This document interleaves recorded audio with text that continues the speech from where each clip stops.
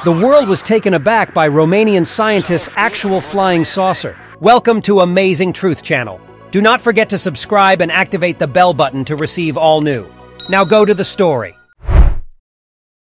On August 20th, 1944, this real-life UFO appears to be much like the classic science fiction vehicle, with the ability to do amazing feats of speed and skill. Its designers did not intend for this man-made craft to be used for interstellar travel, even if it may appear prepared for that use. The disc, dubbed an all-directions flying object, ADFO, was created by Romanian engineers Razvan Sabi and Iosif Taposu, an aerodynamicist. If his resume is any indication, the latter most certainly possesses the necessary skills for this kind of undertaking. He was the chief of theoretical aerodynamics at the National Aviation Institute before becoming a senior scientist at the National Institute for Aerospace Research in Romania.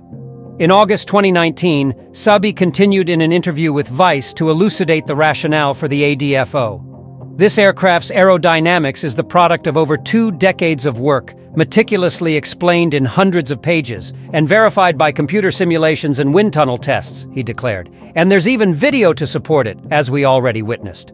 That same month, the Tech World account posted a video to YouTube that shows the flying saucer hovering and doing vertical takeoffs. Furthermore, the unmistakable design's inspiration comes from more organic sources than UFOs, say the product's creators. Let's explore more about the past of extraterrestrial vessels on Earth before we clarify this later. It is astounding to learn that reports of UFO encounters date back to ancient Egypt. Thutmose III, a pharaoh of the 18th dynasty, is said in the Tully Papyrus transcription to have seen fiery discs floating in the heavens.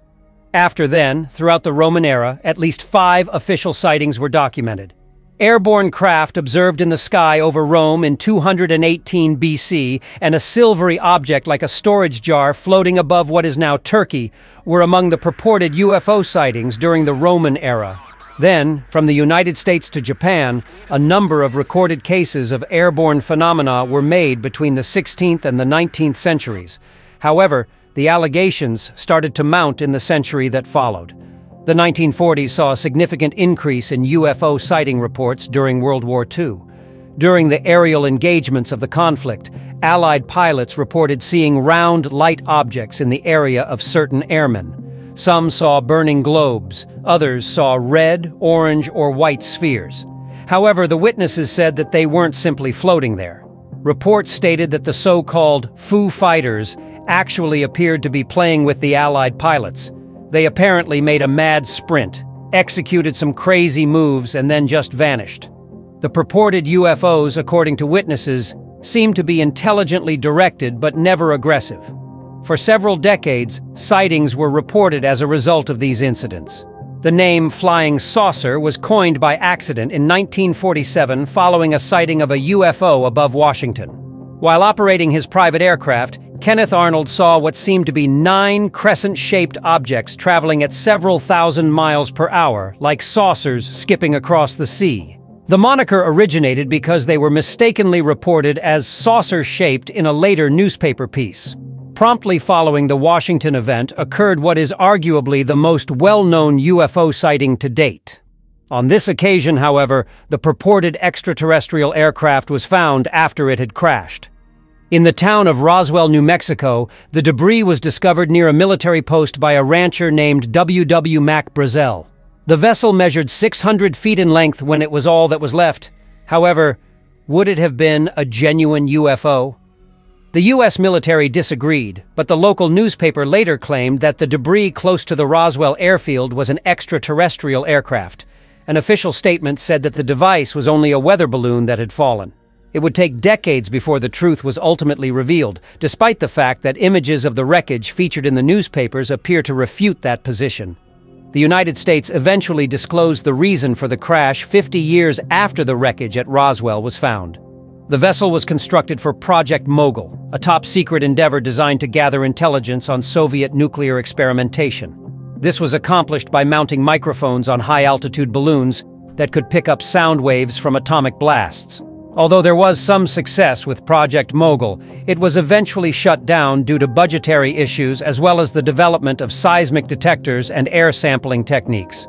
Even after the 1947 Roswell incident was explained scientifically, the UFO controversy resurfaced due to another incident.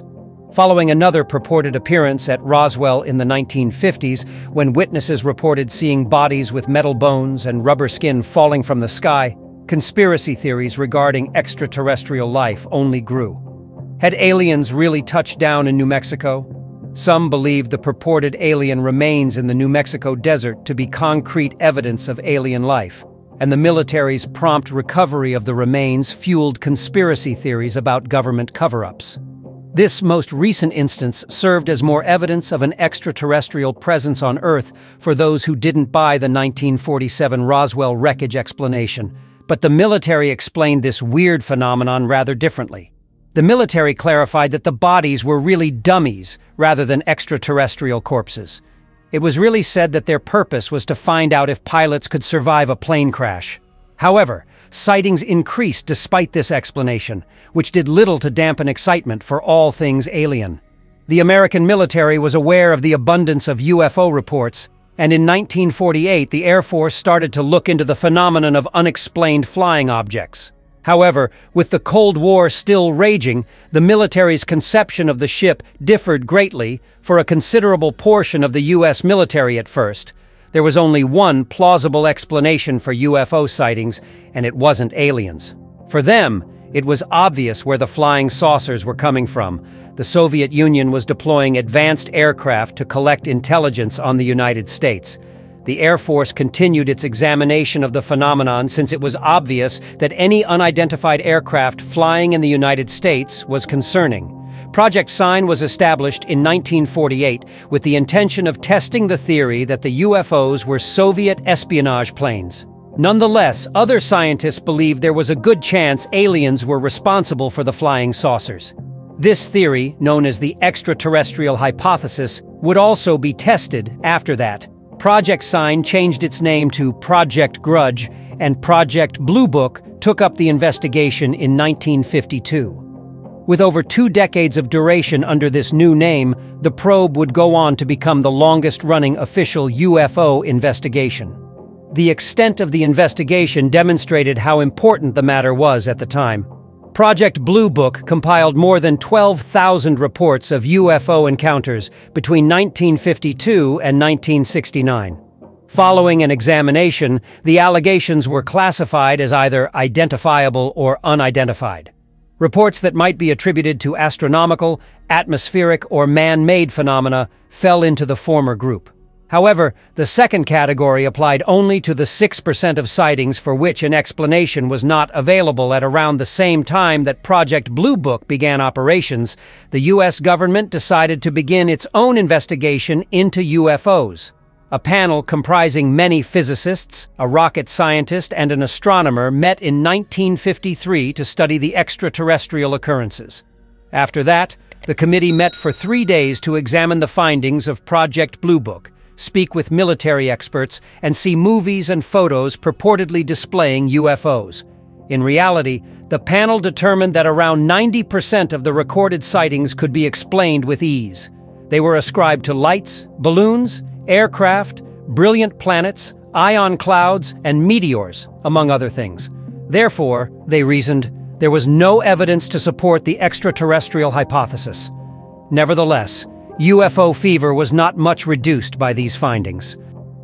The U.S. military asked for a further government assessment in 1966 so that it could examine Project Blue Book's conclusions in more detail. On the other hand, this time the committee took 2 years to review its findings and dispatched 37 researchers to closely examine 59 individual encounters.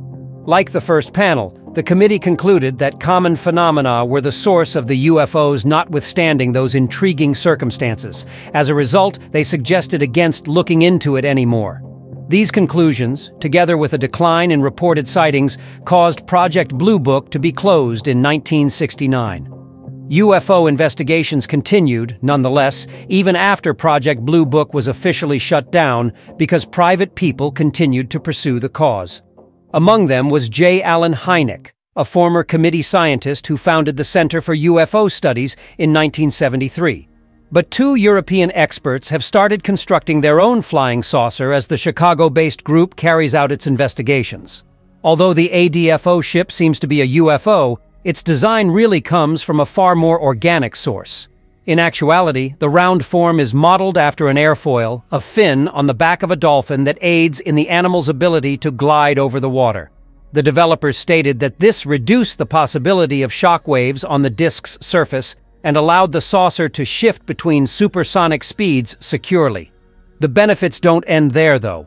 In addition to having 2 jet engines and 4 ducted fans on the bottom that propel the vehicle into the air, the ADFO is also extremely nimble. Its creators claimed that because of its special design, it is positioned to reach supersonic speeds without experiencing the typical sonic boom that comes with exceeding the speed of sound. The YouTube video claims that the ADFO may be utilized for military objectives as well. Due to its hyper-maneuverability and very low rate of signature, the narrator of the video continues, it can be used as an unmanned aerial vehicle, unmanned combat aerial vehicle, or even a fighter aircraft. Naturally, it may be the perfect vessel for espionage if it can indeed silently reach supersonic speeds. The ADFO team has also maintained that if manufacturers in the future equip it with a jet and electric hybrid propulsion system, it might become a manned craft. However, there are other scientists in Romania who are also investigating the potential military uses for this kind of aircraft.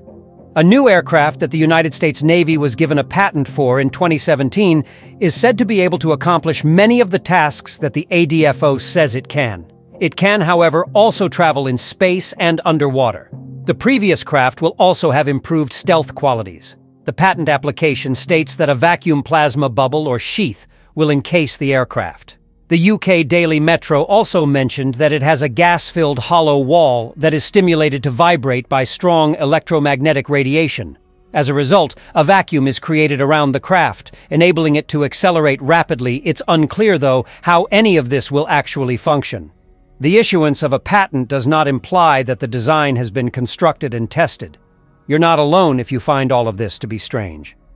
In April 2019, Nick Pope, a former British government UFO investigator, told Metro that it might be challenging to draw the line between science fiction and fringe science.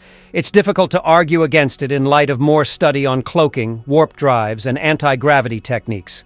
Pope went on, "Aeronautical engineers will still need to build something if this patent is to have any real impact, even if the theoretical physics turns out to be sound. The program must be very secret if they have developed the technologies outlined in the patents. The simple fact is that if any of this is successful, the game will definitely change. The US government has attempted to construct its own UFO-style aircraft before. It may surprise you to learn that the US military put into service a spacecraft modeled as a flying saucer in the 1950s, with the intention of it being as commonplace as the Jeep. At the time, the idea, which would convey troops, was highly regarded by US leaders. The webpage Messy Nessie stated that when engineer Bernard Lindenbaum of Air Force Dynamics Lab approached Washington to seek funds for upgrades to helicopters, he was informed that research into those aircraft would soon come to an end. The Avrocar would be the new mode of transportation used by the military in the future. British engineer Jack Frost was the visionary behind the Avrocar, which made its debut in the early 1950s. While employed by Avro Canada's Special Projects Division, Frost succeeded in persuading the United States that space travel via flying saucer was not only feasible in theory, but also feasible under his direction. Nevertheless, neither of the 2 boats he constructed operated exactly as they should have. By 1959, the Avrocar was ready for testing despite its teething problems. The ship was able to lift off the ground, but it was only able to do so to a height of around 3 feet, which is not a good height for a flying vehicle. Its peak speed was limited to 35 miles per hour, and its pilots reported that the cockpit temperature was also intolerably high. However, the issues didn't stop there, since the Avrocar also made a horrifying screeching noise when it was in use. Subsequently, the project's financing was discontinued in 1961, and it was eventually forgotten. The second aircraft was reportedly placed in storage by the military in 2002, while one ended up in the Cold War Gallery in the National Museum of the United States Air Force. As a result, flying saucer-style aircraft is still an evolving field. However, Sabi, one of the engineers behind the ADFO project in Romania, told Wired magazine that their prototype is only the tip of the iceberg, expressing their optimism about it. He continued by saying that the technology has garnered interest from 2 government agencies, venture capital firms, a major aircraft manufacturer, and at least 10 potential partners. It remains to be seen, though, who will be the first to publicly demonstrate fully operational UFO-style planes, with the U.S. military trailing closely after with its own comparable aircraft. If you like the story, surely the next video that's appearing on your screen will move you too. Don't forget to subscribe to the channel, give us a thumbs up, and activate the notification bell so you won't miss any of our next videos. A huge kiss, and see you in the next story.